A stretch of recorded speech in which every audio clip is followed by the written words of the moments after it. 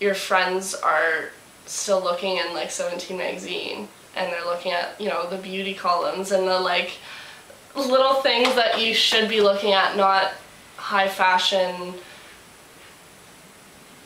things that are somewhat provocative. There's no way that you're ready to see yourself in a magazine. No matter how mature you are, no matter how much you've gone through in your life, there's absolutely no way. You're thrown into it so fast that you don't have room to grow up. And I feel like my childhood was somewhat affected by the industry just because I was subject to so many things that I wouldn't have been subject to until much later. You're just used to your mom and your dad telling you how great you are all the time and your teachers giving you good marks. Sometimes I would just go home and just be like, I have no chance. All these girls are so much older, they know what they're doing. They aren't getting the criticism that I'm getting. When you're so young, you're not used to comparing yourself as much to other people, and obviously in high school it's all about who has the biggest boobs, who has the nicest ass, whatever. In modeling it's the complete opposite. It's more who has, I don't know, like the clearest skin, or who has the longest legs, who has the smallest waist, longest hair.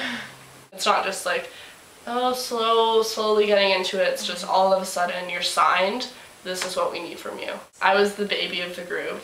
Everybody knew that, and I was just this little girl with all these like 17, 18-year-olds, and to be compared to somebody that was older than me and to be told to dress like them and look like them and pose like them and just present yourself exactly like another girl that I was friends with, that was the most heartbreaking thing, I think, for me. You're so ready, you're walking in to the office and you're just so, wow, I look good today, I'm happy, my hair is perfect. Oh, why don't you dress like her? Or why don't you present yourself like her? Why don't you cut your hair like her? Can't I just be myself instead of trying to be like this girl who's been very successful in the industry? And obviously she was gorgeous and blah blah, everyone was already jealous of her anyways. So just that little kick in the butt was really hurtful for all of us, but yes, it was.